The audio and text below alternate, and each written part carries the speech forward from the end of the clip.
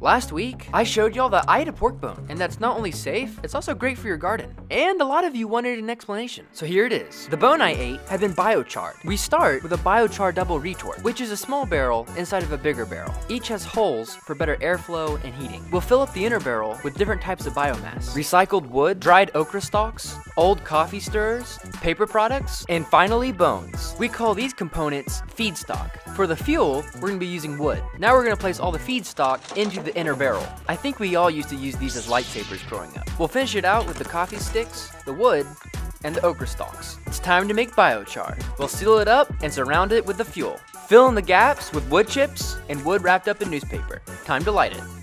We'll now seal it up, and the next day, we'll check it out. The outer fuel turned into ash, but the feedstock turned to charcoal because it was superheated. It was never touched by open flame. This biochar acts as a house for microbes, which makes your soil very healthy. So now you know why